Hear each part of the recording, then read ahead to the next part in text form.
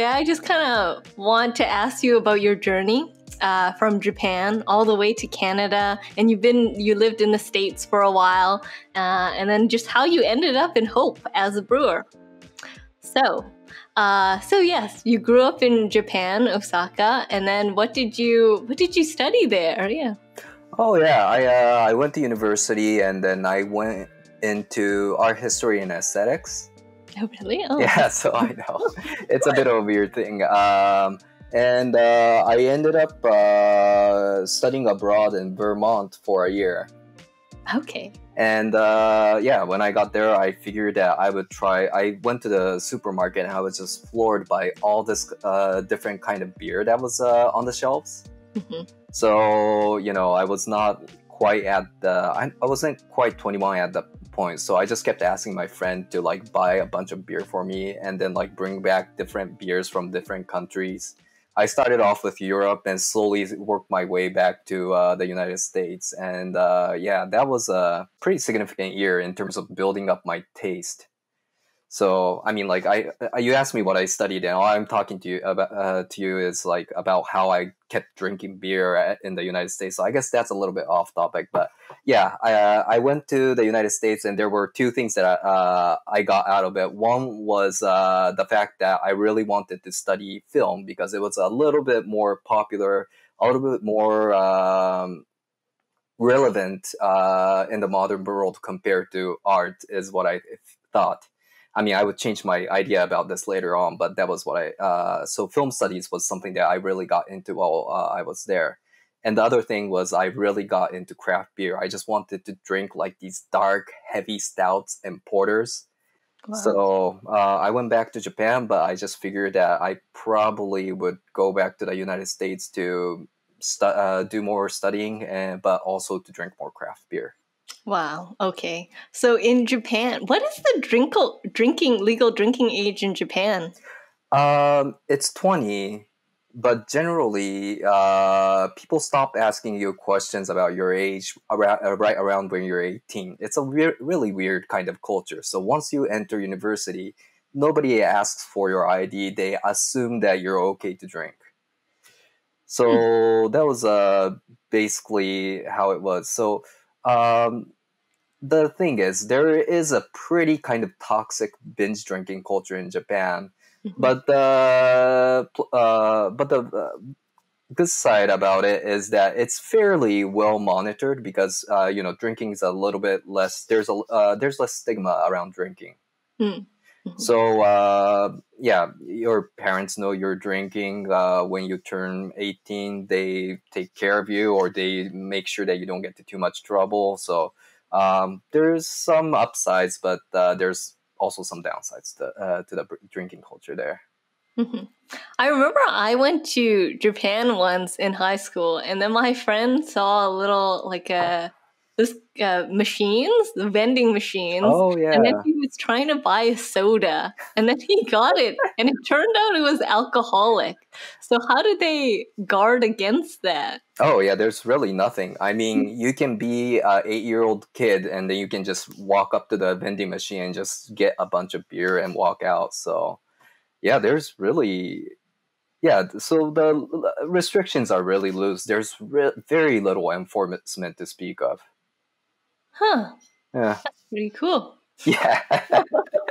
Oh, yeah. Yeah, there's something that I miss about there. Like being able to drink outside was the thing. One thing. Yeah, being able to sit in a park on a bench on a afternoon and just sit around and drink beer. That was really lovely. Mm-hmm. Mm-hmm. But then how is like the craft beer scene in Japan then? Yeah, when I got back from Vermont, I was looking for some stuff, but there was very little to speak of. I mean, there were a couple microbreweries started by expats in Tokyo, so that was like beer brewing and such. I think Yahoo Brewing was still there. That was also one of the big breweries in Japan. And there's breweries like Mino Brewing, and also there's one from Niigata. That's also a brewery that's been around for quite a while, from around the 90s. So there were some selections, but first of all, it was pretty hard to access. I mean, you needed to find a really high-end grocery store or a high-end liquor store to find the beers. And then the beers were prohibitively expensive. They were probably around about 400 yen, so about $4 Canadian a bottle. Mm-hmm. Oh. And oh yeah, the Niigata brewery is called Echigo Beer. Echigo Beer had the relatively cheap beers, so I could get it for about $3 a can. So that was I got that a couple of times, but other than that, there wasn't too much variety to speak of. Um, but there were still kind of interesting things going around. Like there were some craft beer bars in Tokyo that were interesting. I remember one where my friend and I went to, which had $25 all you can drink craft beer night. Well, Yeah, that's good. yeah. It was a lovely night, but it was also a horrible idea because you keep drinking when you get used to drinking like Asahi and Kirin and stuff, and then you go to a craft beer bar and you start drinking like these 6-7% beers, and it's all you can drink, and you drink them all night. It's just a horrible hangover the next day. So there was that. But yeah, I mean, like that was still a very rare kind of endeavor. So generally, craft beer was not very popular at that time. I think craft beer became a lot more popular in recent years, probably in the past 5-6 years or so. Yeah, I see. Oh, actually, I did want to ask because I know that in Japan, home brewing is illegal, right? Right. So, did you ever do it in Japan? Yeah. I tried. I bought this homebrew kit. I think it's one of those. It's kind of like the Cooper's kit that you can get in Australia. Basically, a can with liquid malt extract inside, with a little packet that's supposed to help you with sanitizing, and one little packet with like of yeast or something. I think that was the case. So I took one of these things home, and I basically diluted it to the maximum amount that they recommend. I just wanted lots of beer, so I figured I would dilute it as much as possible. And then I threw this yeast into like a barely sanitized, like I think it was just a bucket that I got. I didn't monitor the fermentation. I didn't care anything. I just put it into these plastic bottles that I grabbed from these rooms in my university. I just took a bunch of plastic soda bottles and put them in and hoped that they were carbonate. They didn't carbonate. The beer was extremely watery. I'm not even sure if the yeast really did anything. So it was this horrible beer that I made. It was it basically tasted kind of like diluted barley tea, but yeah, so that was like my only experience. And yeah, the weird thing is they still do sell these kits in Japan, even when homebrewing is illegal. They just come with a little bit of warning saying that it's illegal to make anything over 1%. Yeah. So that's what I was supposed to be. So I didn't really follow the guidelines. I made something probably a little bit stronger, but it was still a really horrible beer that I ended up making. So I didn't go back to brewing my own beer for at least a decade or so after that. So, okay, you were in Japan in school. Then you went to Vermont for a year to study in your 20s, when you were 20. And then you went back to Japan to finish up your university degree? Yeah, I finished it up. And that was after I got back to Japan was when I did my first and homebrew attempt that I didn't really go back to for a while. Yeah, understandable. Yeah. And then what? When did you next go back to North America? After I finished university, I started applying to graduate programs that had film studies programs, and I ended up getting a scholarship for Ohio University. So I ended up going there. Okay. Yeah, so just to do my master's in film studies at that point. Okay, but then you told me you have a PhD in queer studies. Oh yeah, Gender? yeah. It's not. My degree wasn't in queer theory or gender studies, but after that, I went to University of Kansas to do Ph.D. in film and media studies. Mm-hmm. And even in Ohio, I was kind of already dabbling in a bit of queer theory. I was my thesis was on these Japanese gay softcore porn films. And when I went to University of Kansas, I started kind of focusing more on how gay men were represented in Japanese media in the 1990s. So yeah, I what I did there was mostly a lot of kind of getting a good basis in media studies, but also studying queer theory and gender studies with faculty from those departments was something that I did. Wow, that sounds so interesting. But then, okay, wait. If you were researching like queer men in like porn, did you say porn? No, not porn. Oh yeah, yeah. It was softcore porn, so it's not like actual penetration. It's just yeah, a lot of kind of a loose narrative and a lot of sex. So you have to like watch a lot of softcore Japanese porn then. Yeah, yeah, yeah. I watched quite a bit. Oh, that's pretty funny. Yeah, Okay. it's actually pretty interesting. Softcore porn's generally been sorry, I know that I shouldn't go into this tangent about Okay, softcore no, porn I'm in Japan. so curious. Oh No, yeah. you can say. They have in Japan there is a pretty long tradition of well-known directors starting from softcore porn. Uh-huh. Because the production time and the production time is really short, the production budget is really small, but because of that, they have a lot of creative freedom. So the softcore porn is like at times, it's really not what you expect. It almost comes out looking like a very avant-garde art house film. One of the softcore porn films that I watched was actually a tribute to Italian director who makes these anti-fascist films. And there was a softcore porn film that was a tribute to it. So it was very weird. It had this extremely convoluted narrative that seemed to go nowhere. And I think he was named as one of the 3 great softcore porn directors of Japan. Great, not because of the quality of his work, but great meaning like he had a great capacity of driving audiences away from the theaters. Oh my god.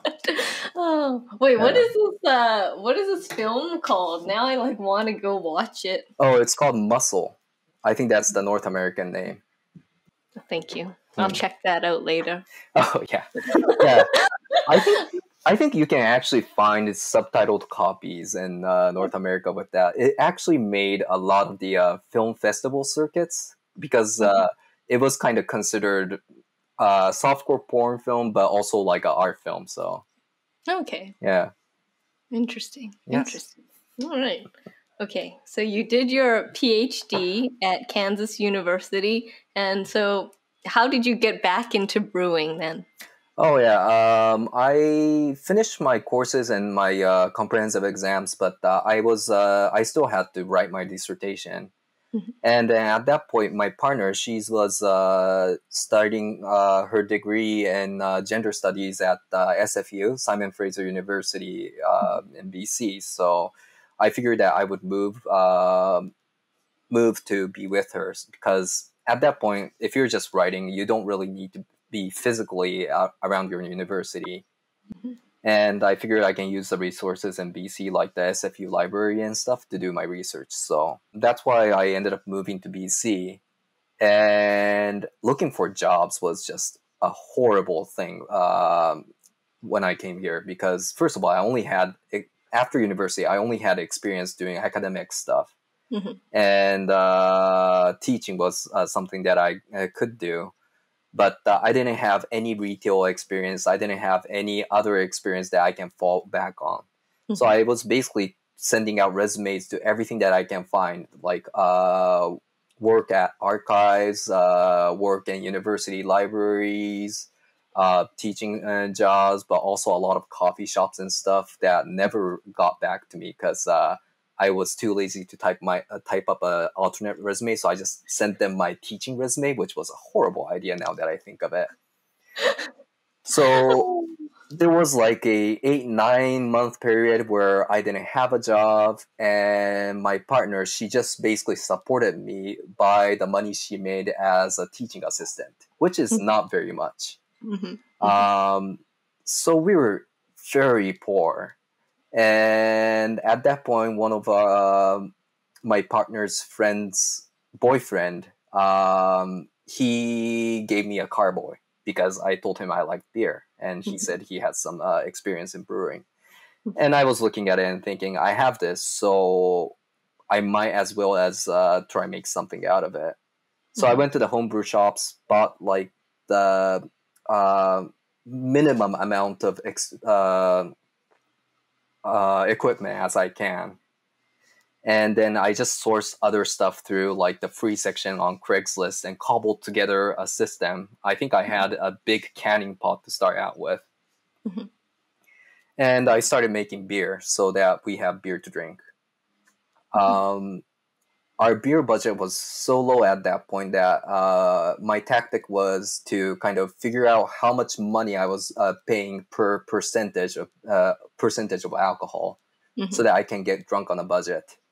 And also, I was buying malt liquor to blend with like ginger ale or something to make it drinkable, so I can keep drinking. Wow! I also went through I also went through a stint of making Korean rice wine makgeolli. Ooh! Yeah, okay. That was fun. Because we were living around Lougheed, so there was a bunch of Korean grocery stores. I could get the enzymes for rice wine making pretty cheap. And we always had rice around in our house anyway, so I would just boil up and make a bunch of rice, stir in the enzymes, put in some bread yeast, and leave it for a week, and there was alcohol for me to drink. Wow. Is that like really easy to make? It was actually, it's actually pretty easy. The only difficult part is, or the labor intensive part is probably straining it and also cooling down the rice. It's actually really fun to make, and it's really good too. Okay. Yeah. I'm going to try to make this. Oh, yeah. You definitely should. It's a great thing to make. Okay. Giving me all these great recommendations, making rice wine, softcore porn film. I know. Yeah, it's like, that's like the best pandemic kind of recreation, right? Making your own rice wine and sipping it while watching softcore porn. It's beautiful. Okay. Well, actually, what do your parents think? Like when you tell them what you're studying?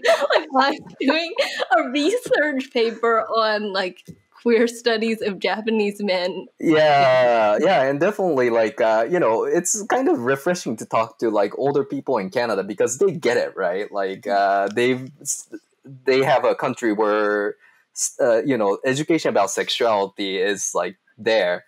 With my parents, I have an older sister who got better grades than me, and who seemed to have a more promising future. So like I was always the one that they kind of gave up on. So I had a lot of freedom because of that. Oh, okay. Yeah. They were very excited that I was getting into academia because it sounds nice and prestigious. When they heard about what I'm studying, they were kind of expressionless. They were like, "Okay, that is. Can you get paid by doing that?" And I said yes, and they were like, "Okay, then that's good." Okay. Yeah. Wow. Yeah. Good enough. Yeah, exactly. But yeah, I think there's still like there's stuff like gender studies is definitely not as common in places like in Japan yet. So that's it's a little bit harder to get people to understand what I'm doing, but so you're in BC and then you were home brewing, and how did you get started at Moody Ales then? Oh yeah, I think I put a application in to be their tasting room manager, tasting room staff when they were opening. They haven't opened at this point yet, so I just you know they were just looking for people to start out with. And as usual, I just sent them my teaching resume without really altering anything. So I'm just surprised that they even decided to interview me, but they did. And I brought in a 6-pack of a British Mild that I made at that point. And I think it was it was Adam. There's another Adam in Moody. That's like there's a Adam Crandall is one of the owners, and Dan Helmer's the other owner. And Adam was there to interview me, and he would drank my mild, and he seemed to like it. And then he asked me if I was really interested in like doing production. I can come around and volunteer at the brewery for a while. And since I didn't have any jobs going on at that time, I decided to take up the offer to work for free, and I just went and started working for free for a while. Yeah, I also had that offer to volunteer there, and then I was kind of like, no, I think I'd like to get paid.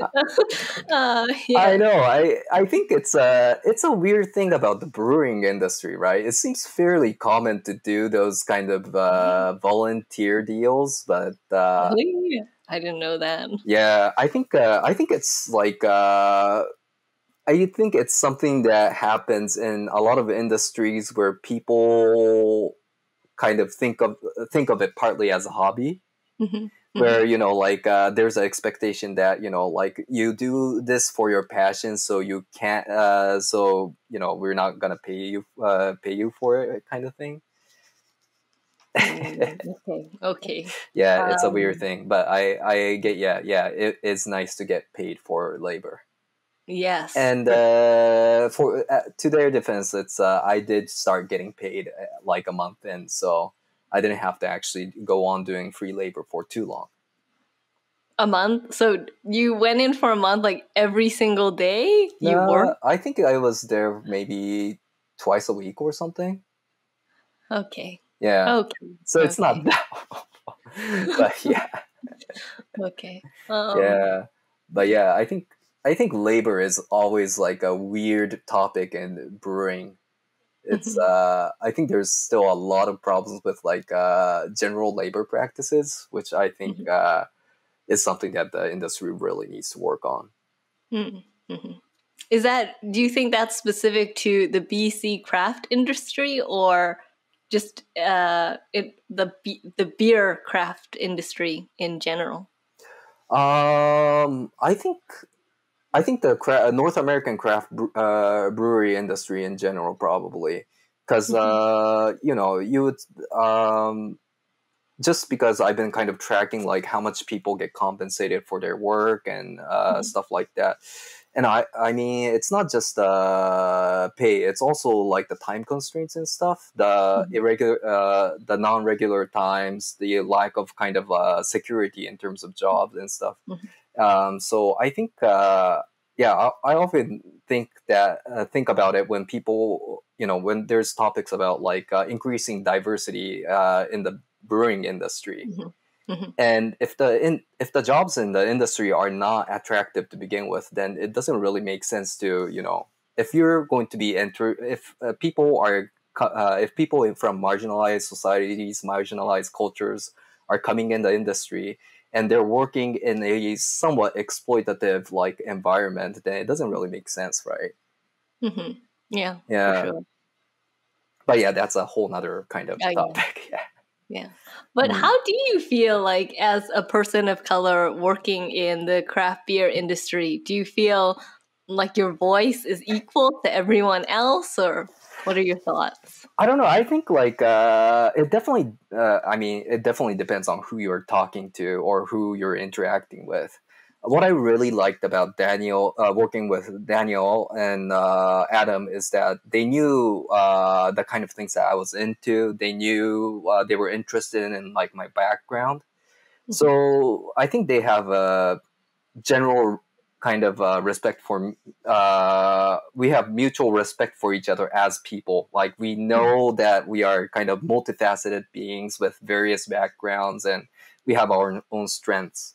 But like a lot of times in the industry, I kind of felt like people treated me as a specialist, kind of somebody who has very specialized knowledge about a very narrow topic, but not anything else.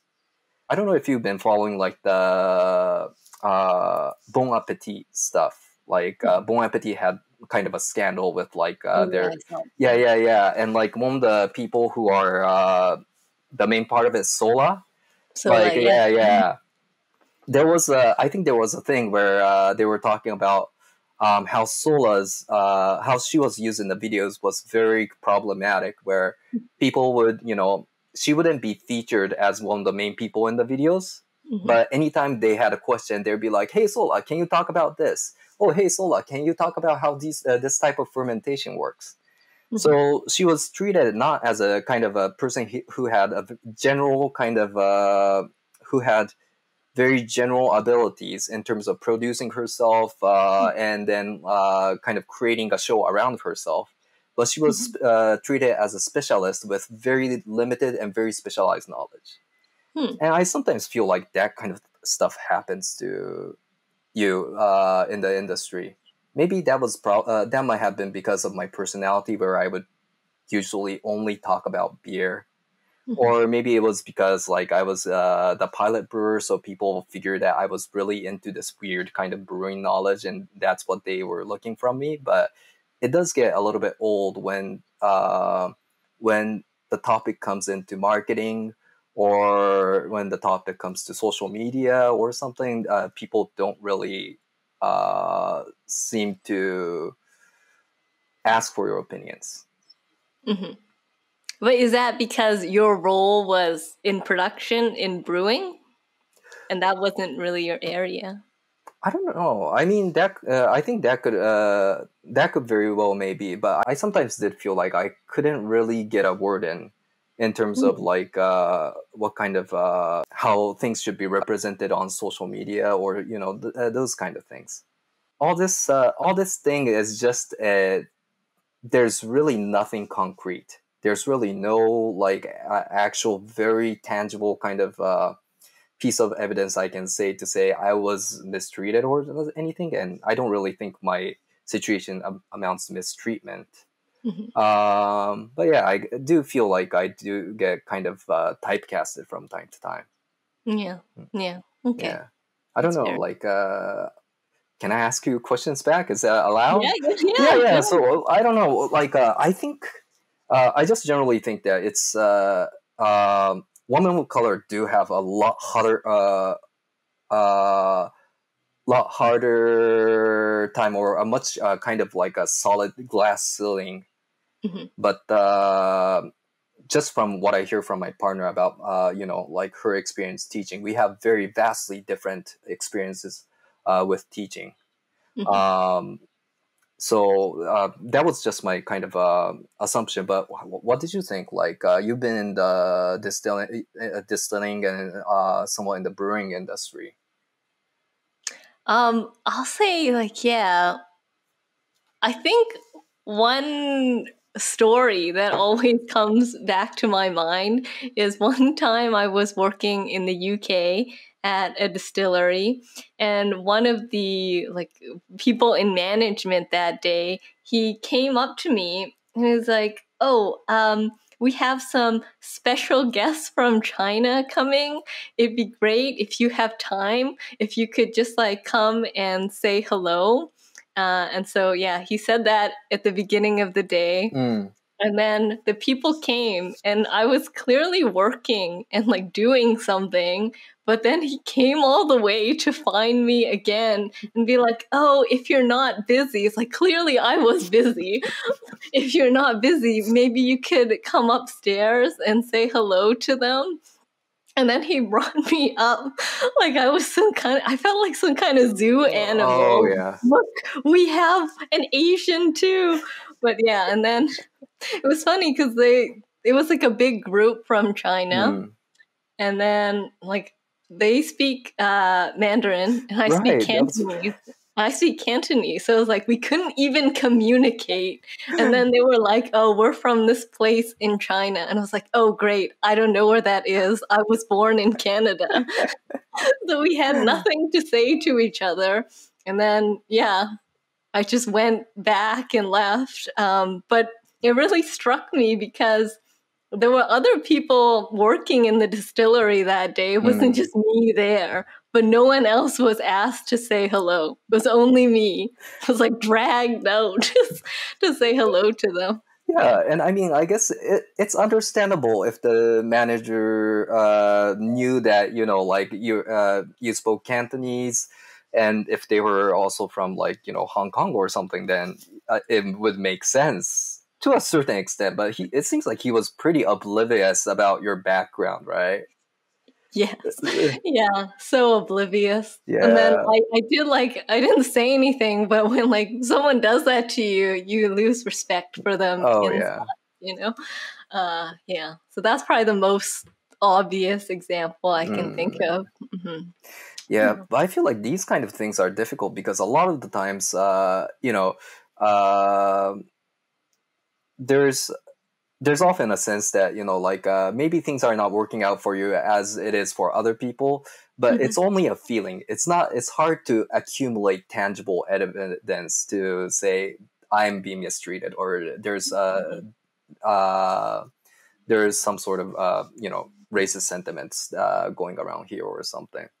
Mhm. And why did you eventually leave and go with Adam to Mountain View?